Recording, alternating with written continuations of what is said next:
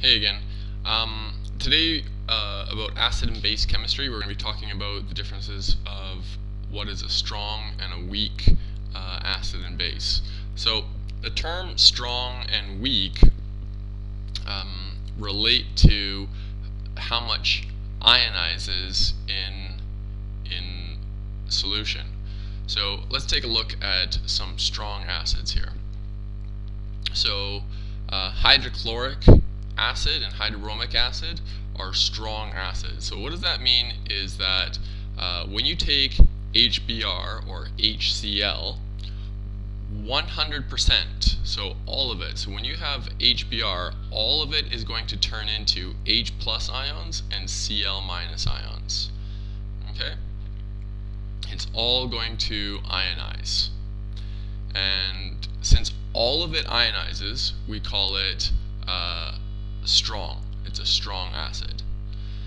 Now, weak just means does not completely ionize and therefore forms an equilibrium. So right here we have methanoic acid in water, and what we see is that only some of it, for right here, this is the H that this is the hydrogen or the proton that is going to be lost or donated, and since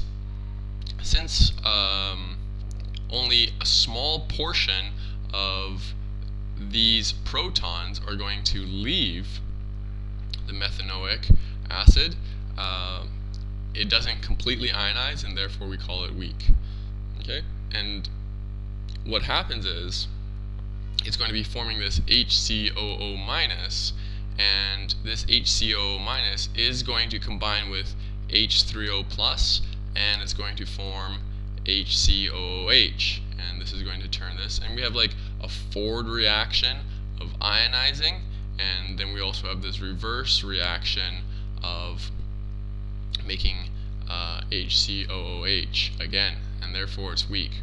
So on a question, sometimes you can have something like HCl, and you'll have HCOOH, and it'll say HCl has a concentration of 1 times 10 to the minus 4 molarity, and this has a concentration of, let's just make some number up, of 2.0 molarity, so much bigger than HCl. And then we'll say, well, this has a pH of maybe about 4, okay? And this would have a pH of probably something like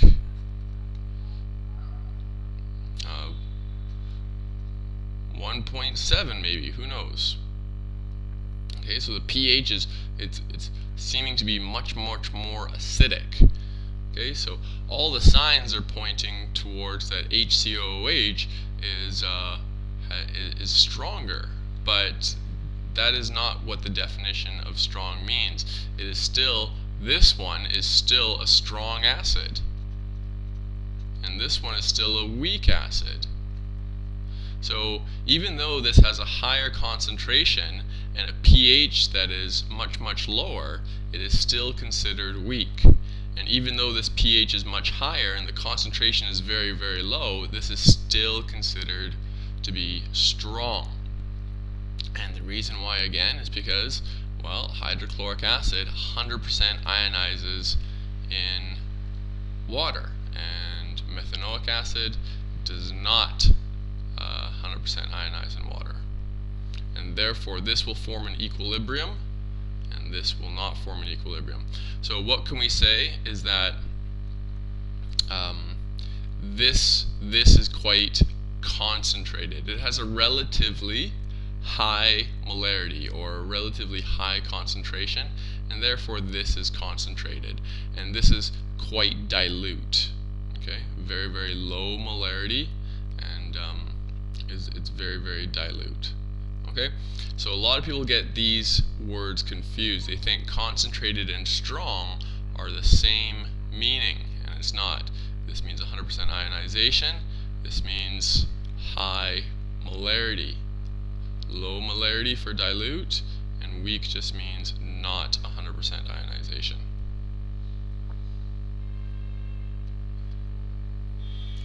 Okay, so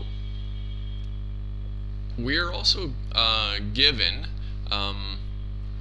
what is called the Bronsted-Lowry acid and base chart, or it just tells us the relative strengths of all these acids and bases. Now let's talk about strong again. So we're going to look at strong acids, and we see here shaded in gray right here are the strong acids, and all of this in white are weak. These are all weak, and here down here in gray are strong bases, and we'll talk about those later. But let's take a look at these strong acids a little bit more closely. Okay, so we're going to take a look right up here. Again, strong acids, and we have 6 of them: perchloric, hydriodidic, hydrobromic, hydrochloric, nitric acid, and sulfuric acid. Okay, so let's take a look at these strong acids. Okay, so here are we just zoomed in on some of these strong acids right here, and what we see is that they have a Ka value. So they have a Ka value that is well, it just says very large here. And for these ones, these are weak acids, and therefore they have an actual number. Now let's look at why this says very large and this gives us an actual number. So if you remember, Ka, Keq, Ksp, they're all pretty much the same thing. And let's write a formula for let's pick hydrochloric acid. So here's HCl, and as we know, HCl is a strong acid, okay, and it's signified by this arrow right here, that it's only going to be moving in one direction, and therefore it's going to make H plus and Cl minus. Now you can also write this formula by, since it does take place in water, you can also write it this way. HCl plus water makes H3O plus Cl minus. Now let's write some subscripts here. So HCl, this is aqueous. Now H2O, that's a liquid. Aqueous and aqueous. Now let's write our Ka, which is very, very similar to Keq. And as we know, Keq or Ka is going to equal the concentration of the products over concentration of reactants.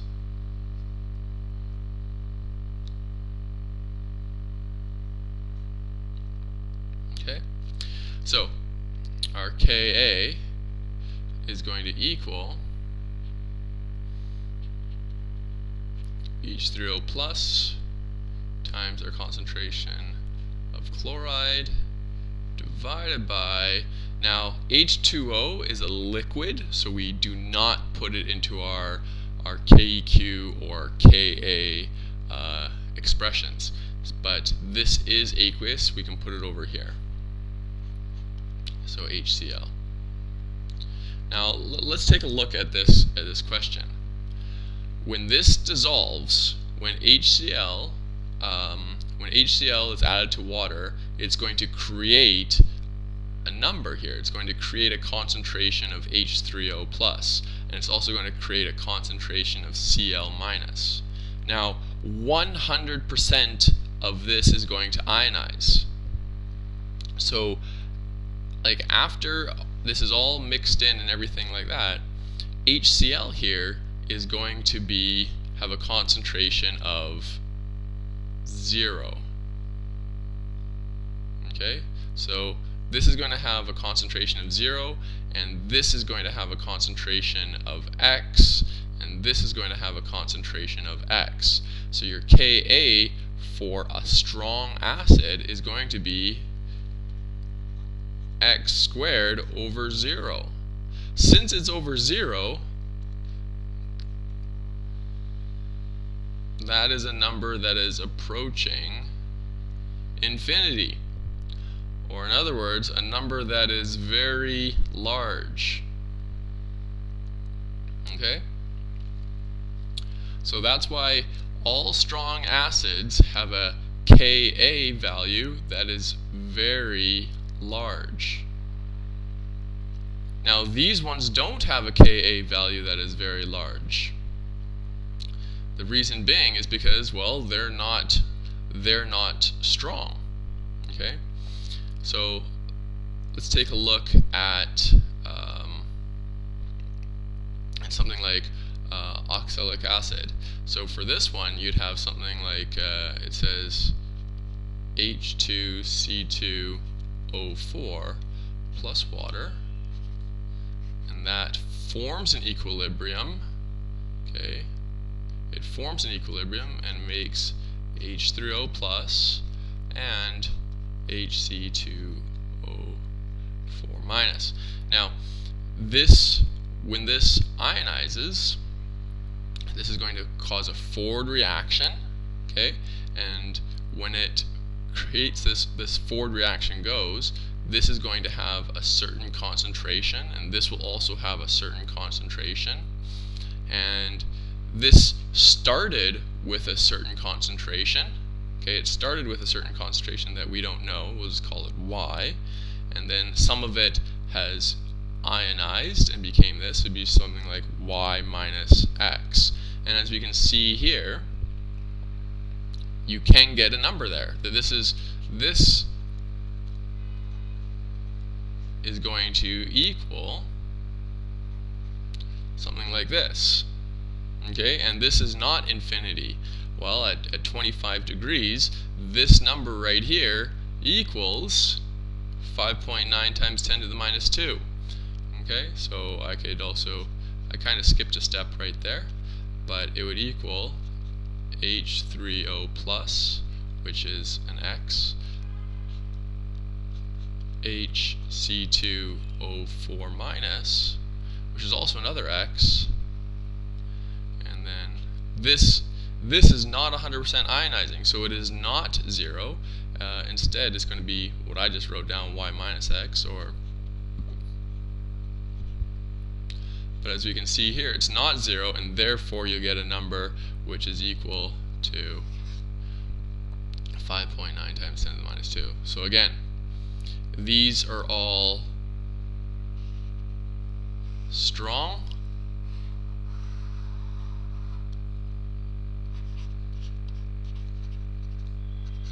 acids, and these ones are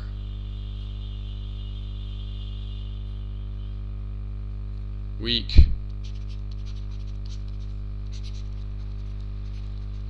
acids. Okay, now let's move on.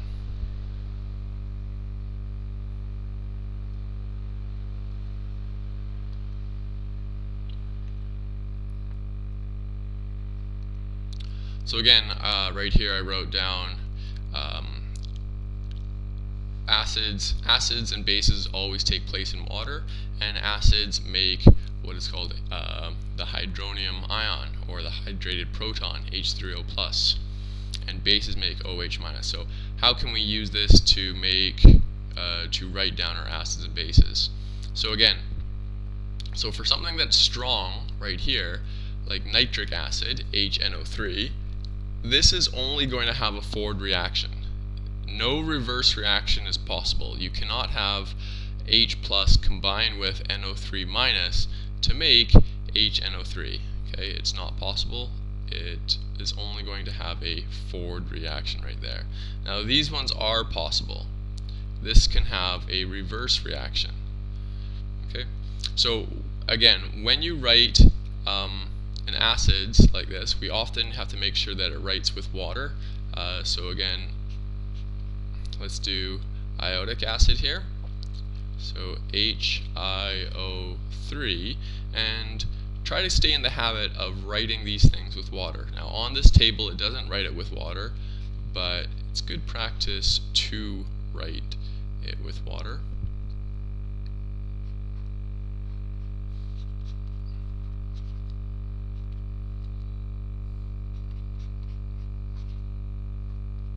Okay.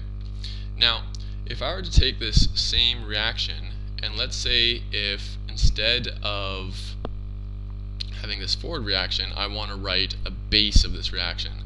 So I was given a sample of NaIO3 minus. So let's write it down here. So I'm given a sample of NaIO3 minus. Now, if this was put into water, okay, this is going to form, oops, sorry, no minus right here, or here. But if I had NaIO3 minus and it's put into water, it's going to form Na plus, plus. Now the IO3 minus,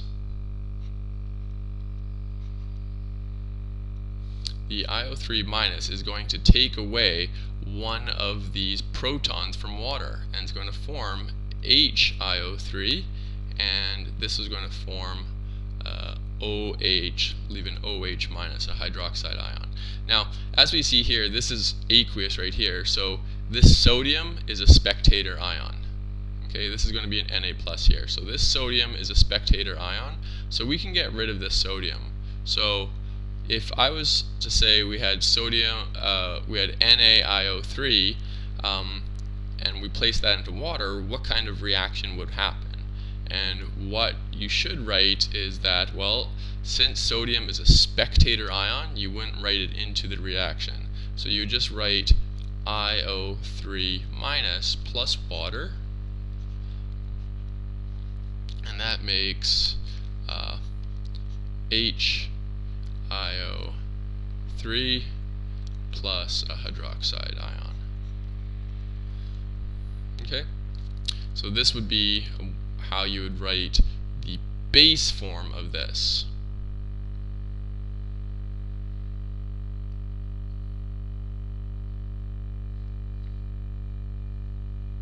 Okay, so IO3 minus plus water. So bases will always make an OH, and acids will always make an H3O plus.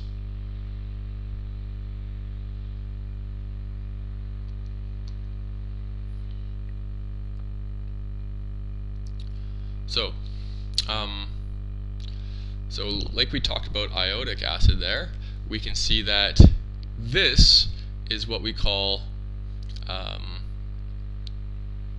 here is the acid, and here is the base. And we call these conjugates.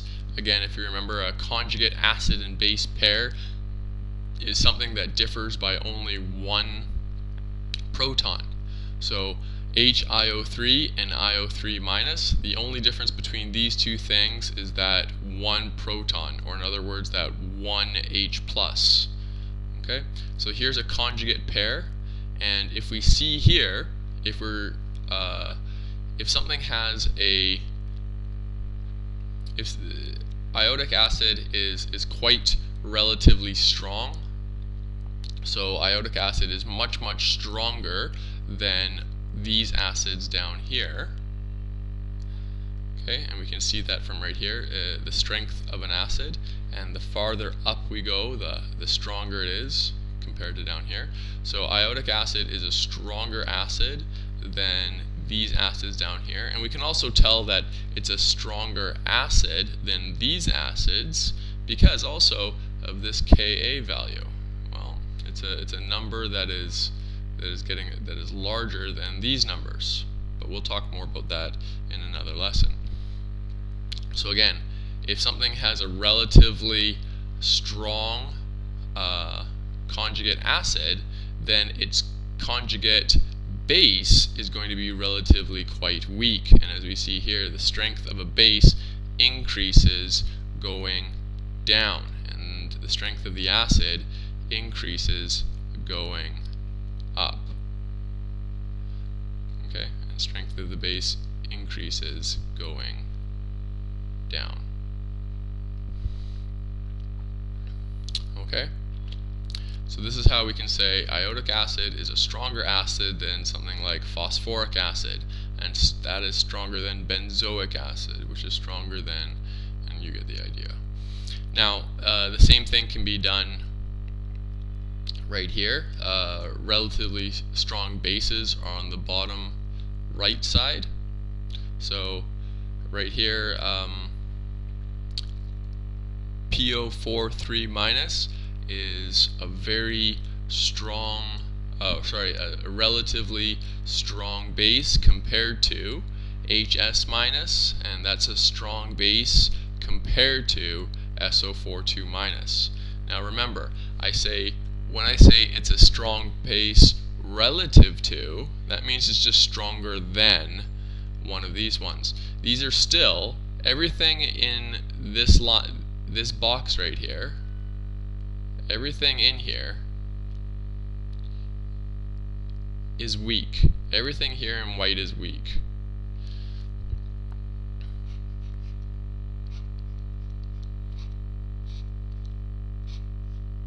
Now we can compare which one is stronger, but they are all weak because they all have Ka values that are numbers. Now these ones are what is actually strong by definition.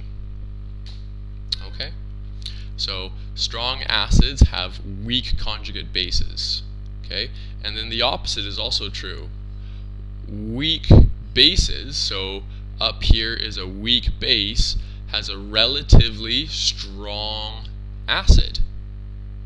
Okay, so stronger acid, the stronger the acid, the weaker the conjugate base, and vice versa.